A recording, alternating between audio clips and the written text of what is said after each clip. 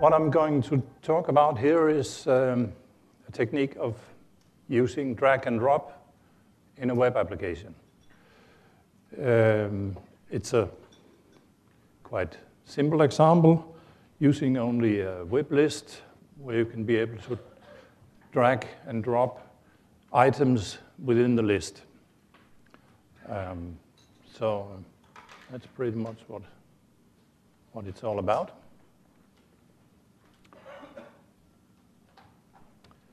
We have an example here where you can see that we kind of have grabbed that line and moved it a little bit. And now we need to drop it somewhere else. How this is done is actually that it is using a JavaScript library called Dragula. And it is due to Jakob Kruse from Store APS that did the implementation of the JavaScript and connected together with the class for WebList in DataFlex. So what I have done here is simply to implement that technique and see how you can actually manipulate the data and the items in the list. I have a little demo. I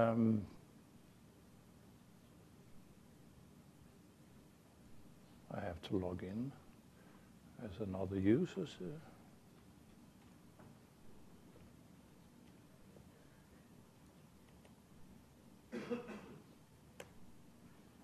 Oh, we have a little test menu here.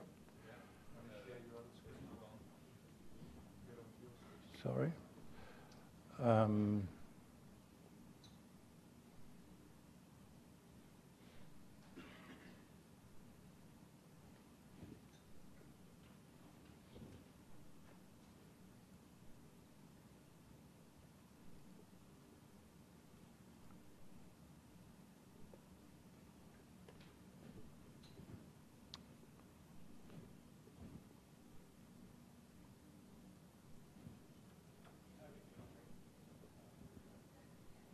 There it is. Just had to get rid of the PowerPoint. Well, the purpose of this is that it is meant to be used by a taxi or bus company to manage people that should be brought from one place to another. In this case, children going to school, pick them up at their home and riding the bus to the school. And we can take a school here and see we have some people that are meant to go there for this day. And we can put them over in this list.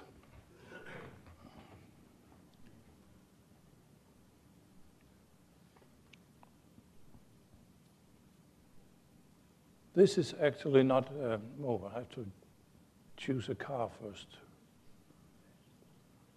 Harm and John and Janne. We have them all in the list here, and what we are going to see at first is how does this list work? This is of the class cWebList, and it's not data aware in this case. So I need to feed the data myself. And what we can do with it afterwards is that I have some buttons here, up and down. So it's meant to be marking one item in the list and then moving it up and down without the drag and drop technique in first, just to see how we are going to manipulate the underlying data source, because there's two levels of this. The user interface, that it's managed by the JavaScript class, and then the underlying DataFlex list that keeps the data in a data structure. So let's see what we can do here. we'll go back to, we can see if we can move John down here. We could actually do that. We can move him up again. Yeah, that's it.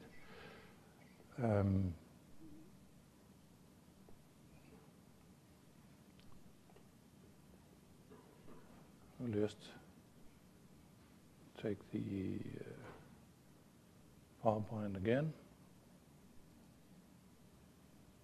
So the list is not data aware. So it must manually be filled with data. And to do that, there's an event in the list called onManualLoadData. And you can do anything in that event to fill up the data. It will be filled with an array of a struct called a cWebRow. An element in this array is one line in the web list, and it can have one or several columns.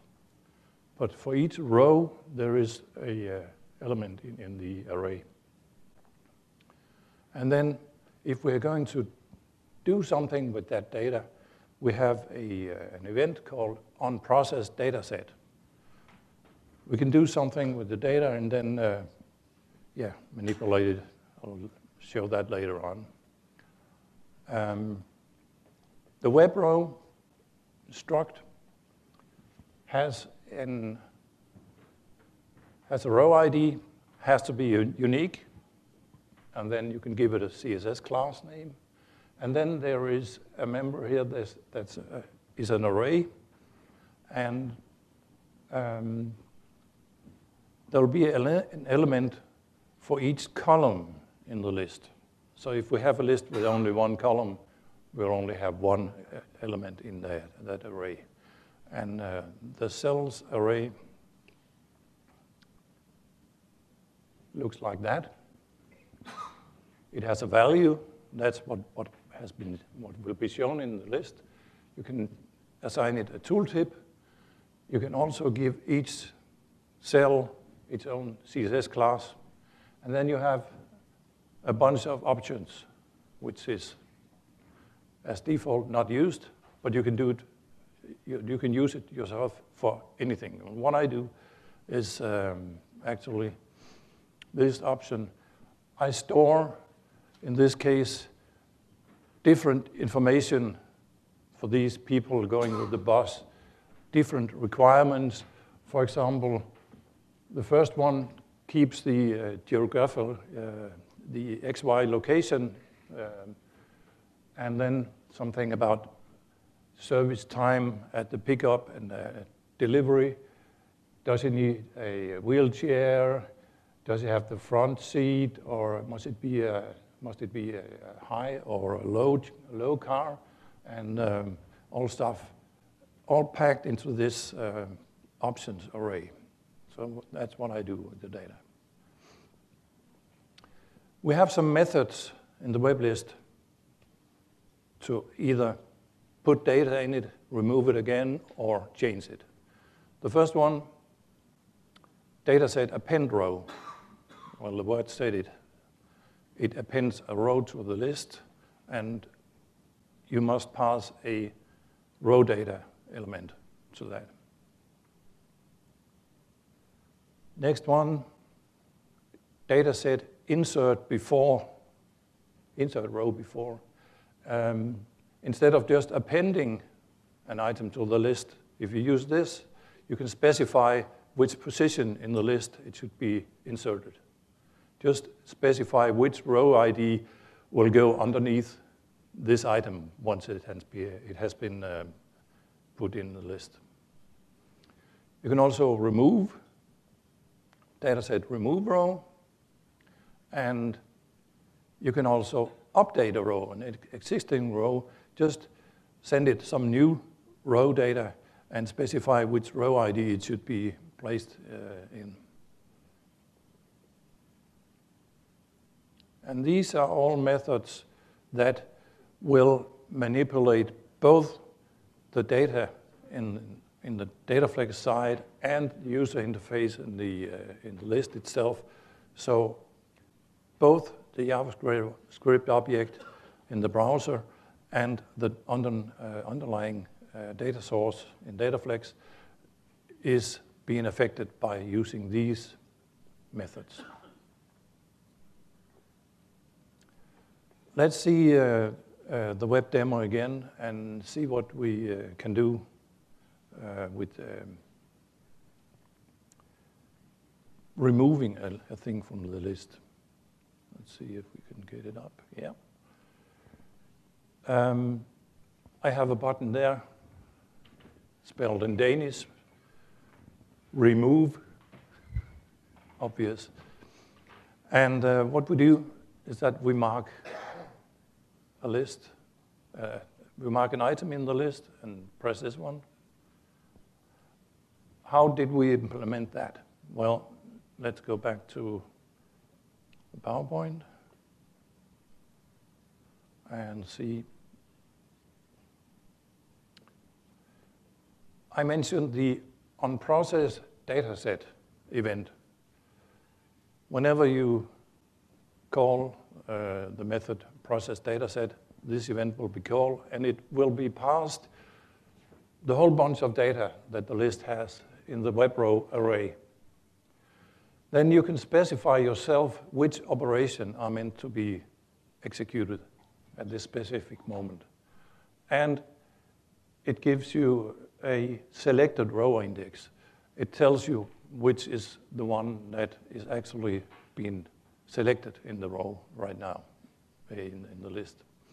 So what I do in this onClick, I send process dataset and give it a 1. And in the event, I can see, okay, I go here, the operation is 1, that was remove.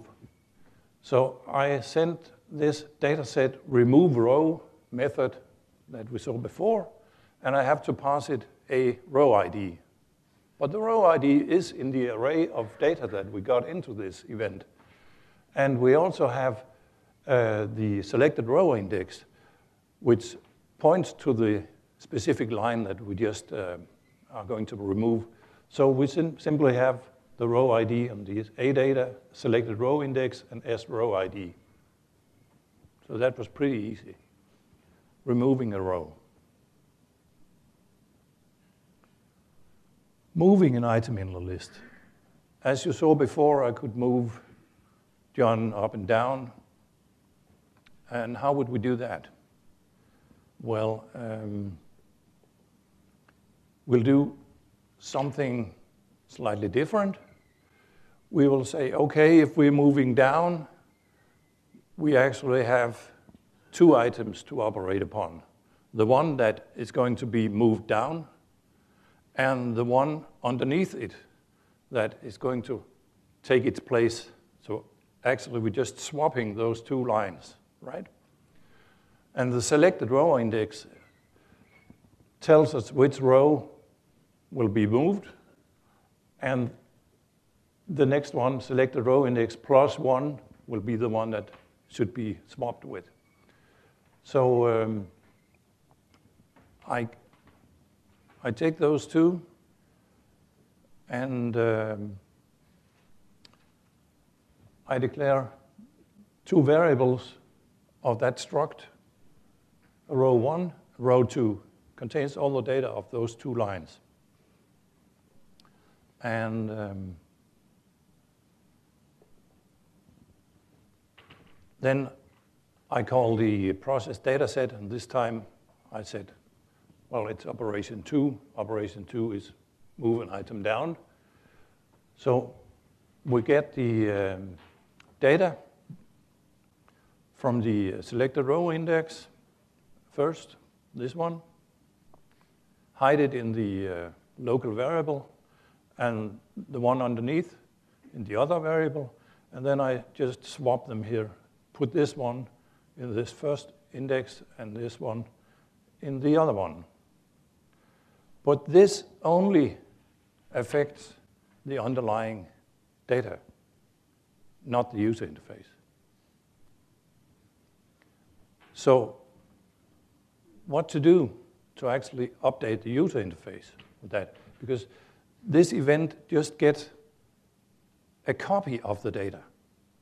It's not by ref by anyone. You just get a copy of the array of data.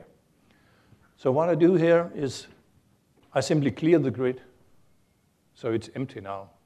I fill it up again with the data where I just switched those two. So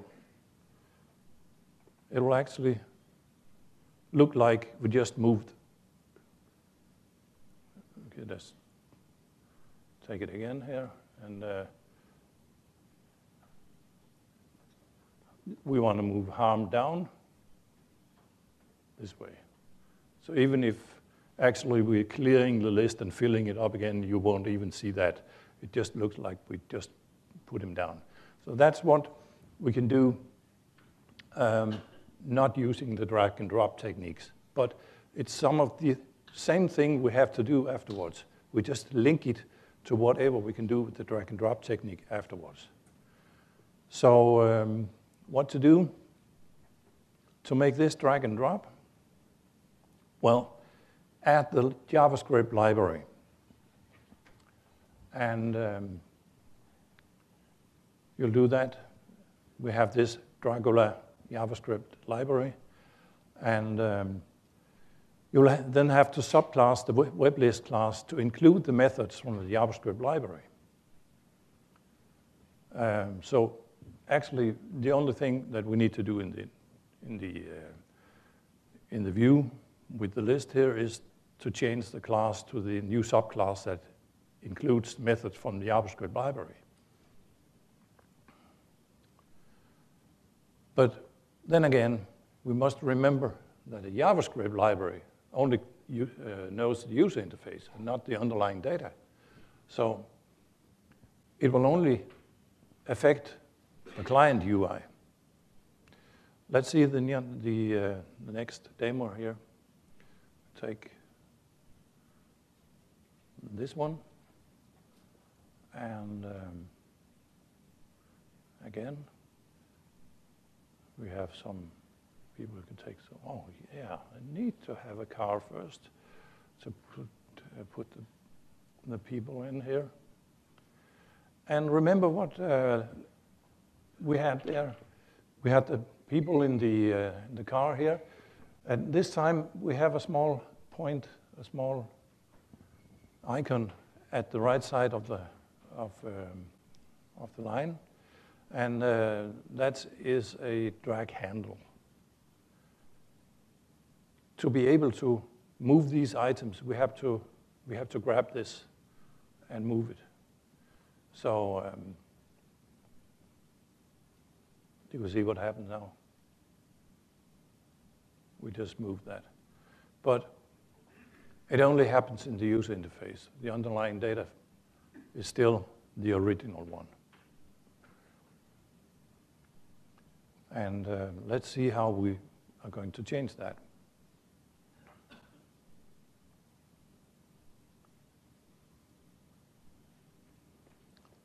We must implement the dataset manipulation in the new events. The event that the JavaScript class has, and let's take a look at that. We have two events that we can use here. An onDrop, which of course will get called whenever we drop an item somewhere. And it tells us which row ID has been moved. And it tells us which class or which object it's coming from. We're not going to use that in this case because we only have the same list. We're not dragging from one object to another one. In this case, we only have the one. And then it is going to tell us which row ID it will be dropped before. Just like we moved the two items before and used the insert before. So here we have the row ID that's going to be moved, and it's going to be put in somewhere just before the other one.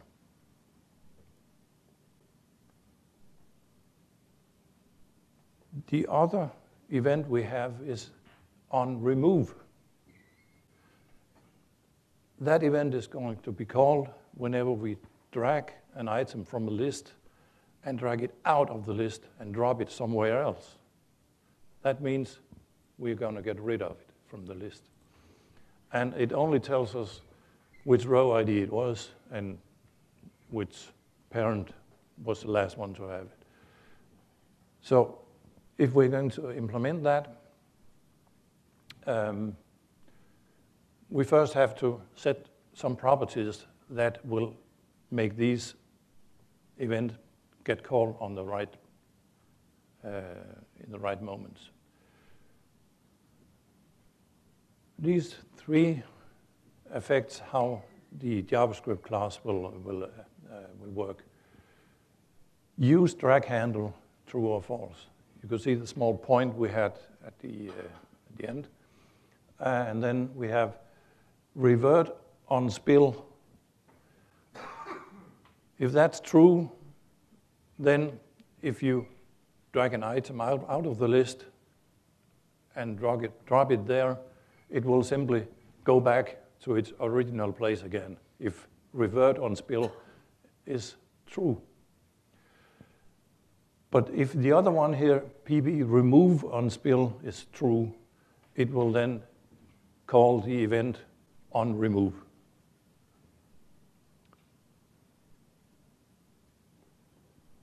And we used the button before to remove an item. And the only thing we did there was actually that we call the dataset remove row with the row ID that we actually got into the button. But here we use the on remove. On remove, and it tells us which row ID we are removing. So only thing we have to do is call the same method. Send dataset remove row is row ID.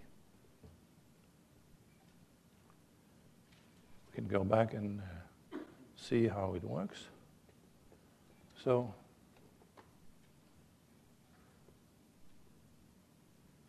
here was my mouse. Just drag it by this point. Yeah, okay.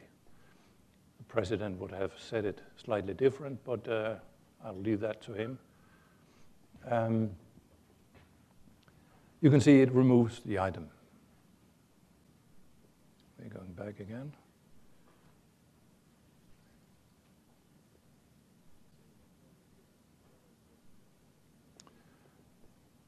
Implementing on drop.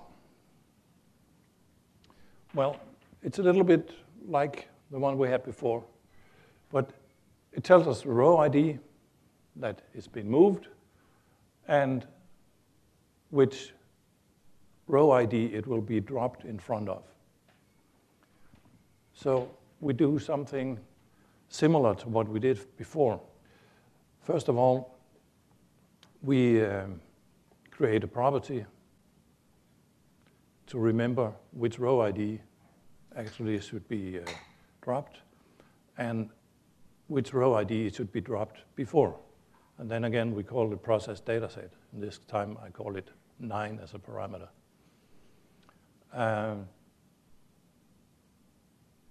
We have again a variable row. We web-get the move row ID to this, and then we set, we web-get the insert before to as insert before. First of all, we get the row data from the row we moved. And to find that, we have to traverse through all the lines in the list for each row from 0 to max. If the data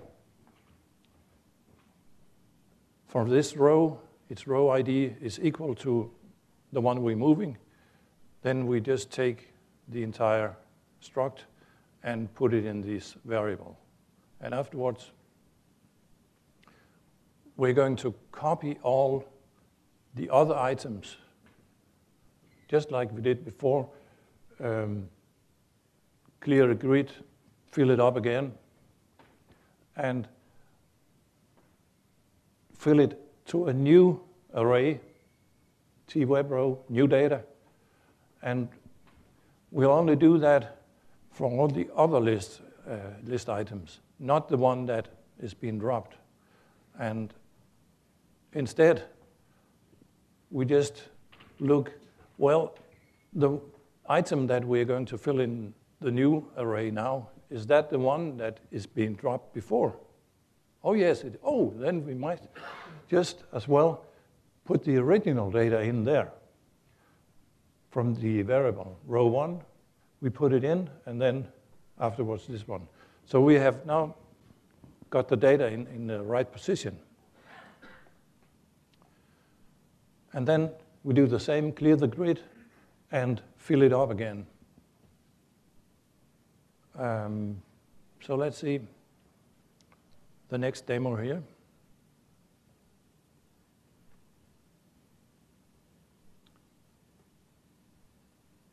I'll take this one.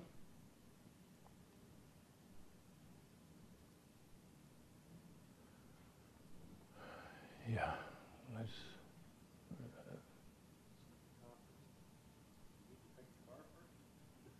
Yeah. You already learned something. Good. Okay, we can take Dennis and Harm. We can take John and Jonas and Niels. And remember notice what happened over there. I simply colored the one that we already picked. And the technique I used there is, remember there was this method called dataset update row. I take this data from the original, and then I change the one single element in that called the CSS class for this item. And then I refresh the grid. And I point it to a CSS class that makes it green. Well,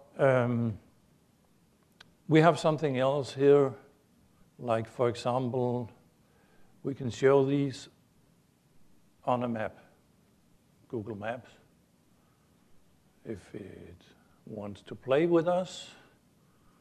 Oh, yeah, maybe it does. That's not quite optimal to go that route with those people. From A to B to C to E to D and to E and then to F. That's not good. So we might just move around to get a better route. We'll take away this one again. And other thing, actually, what I did to get the map was, again, I called this process dataset, and in that I get all the data, take the XY locations, and create an URL to Google Maps with those locations, and put it in a new browser tab. And what I'm going to do now is also press another button that here, calculate times. And you know that they are going to be at the school at 8:10. There's no time on the other yet, but I can call a small routine that actually calculates that. Yeah, and in this case, the entire trip will take like 1 hour. That's because it's not quite optimal. But let's see.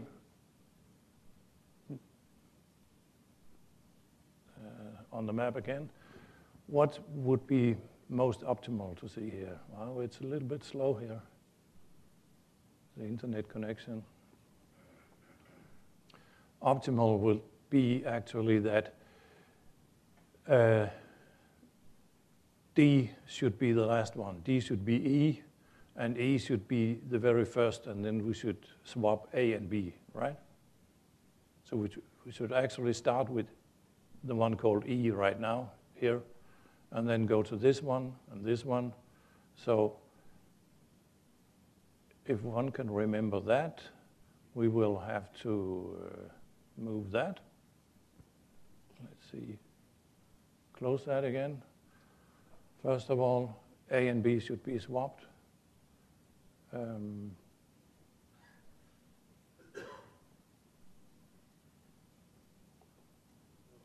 Yeah, the drag handle is away. Okay, I need to refresh here, just sorry, but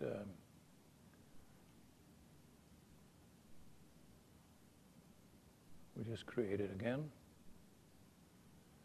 And it was Dennis and Harm and John, Jonas, and Niels. That was so. Yeah, okay. Now see, I can just take this line and move it without the drag handle. I simply put the property to false with the use drag handle. And then E should be the first one, so this one should be up in the top. Let's see what that is. Oh.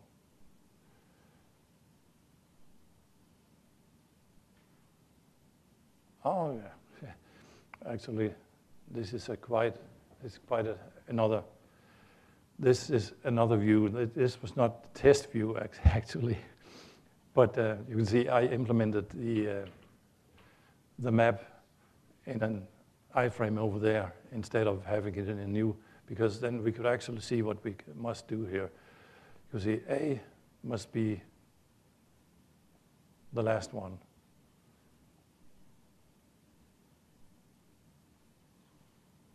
So this way, and it refreshes the one. This looks more like it. A, B, C, D, and then we end up there. Good. Get rid of the car again, and let's see what happens if we just remove one. Take a note of John on the right table. Whenever he's been removed, he's not green anymore. So I update that as well. Okay. I'm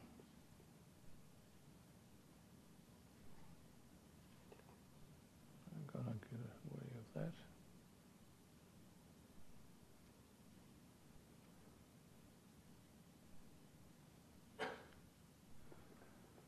that.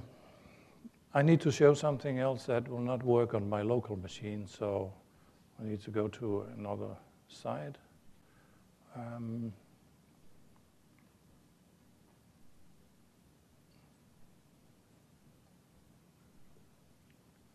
We have it here.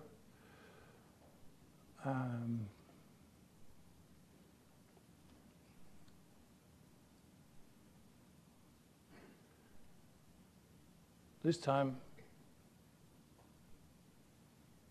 I use, what happens here?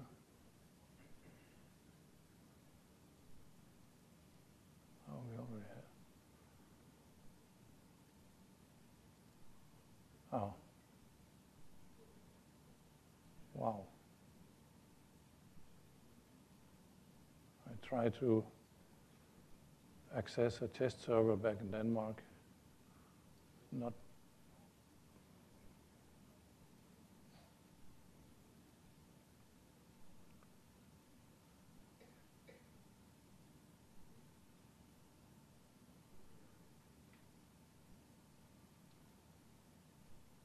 Well, let's leave it at that. It's not that important. Let's do this instead. Instead of using the drag and drop techniques, I can also just use a button down there called calculate. And it will simply calculate all the routes and place people on different cars, and I'll do that here. Calculating without any errors. We take the other school. Oh.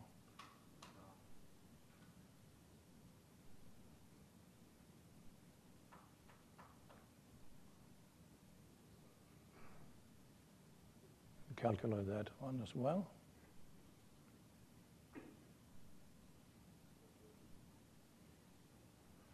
And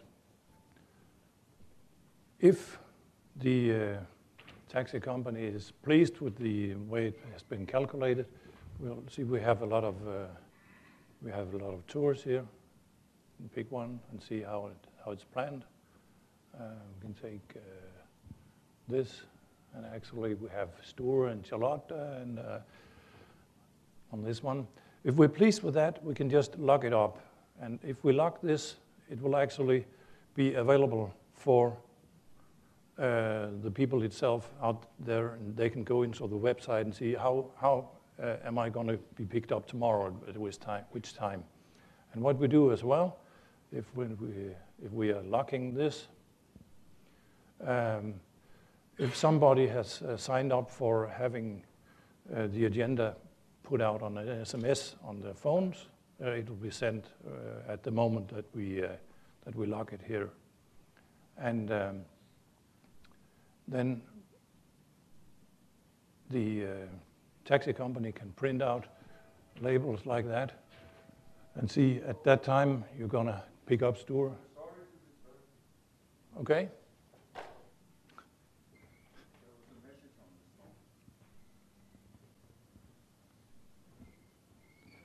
Ah, right.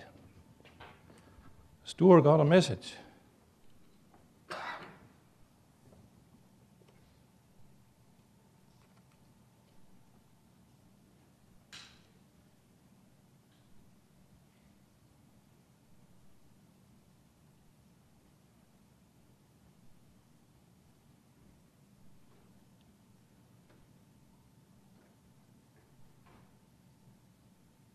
Yeah. Dear Sture, you're going to be picked up Thursday at 7:19 at the address Ralgyn number 18, and you'll be at the school at 5 to 8.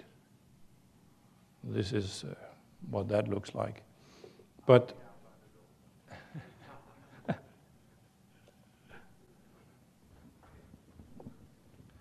and what the taxi company can do, if the driver gets into the car this morning, he can take his tablet or his phone. And now I cheat a little bit, because this was the data that I was supposed to create on the other server that was not working right here.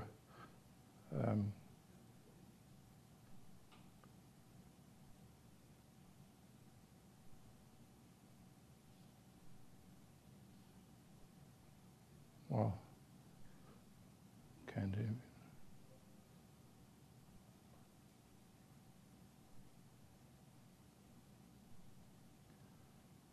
He can go in here.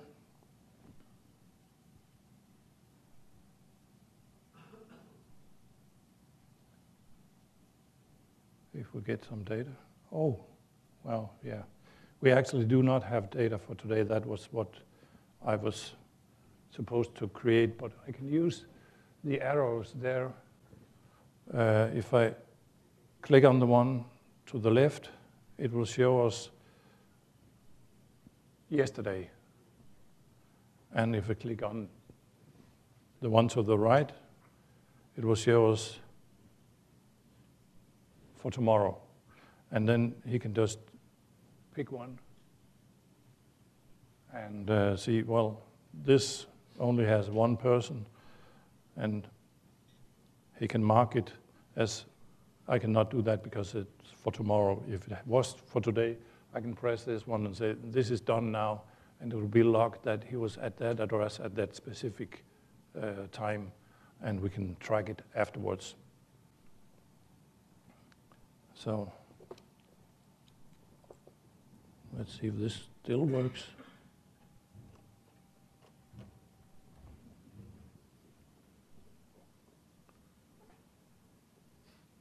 Yeah, we can even create a small, oh, it's not working there anymore because I had the cable pulled out.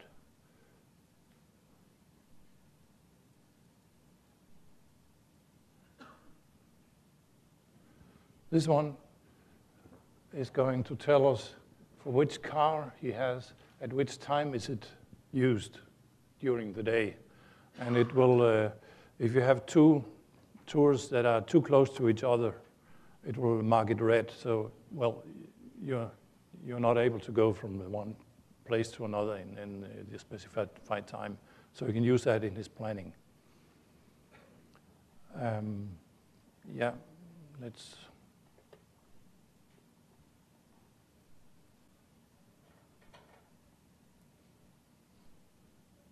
Close that one, and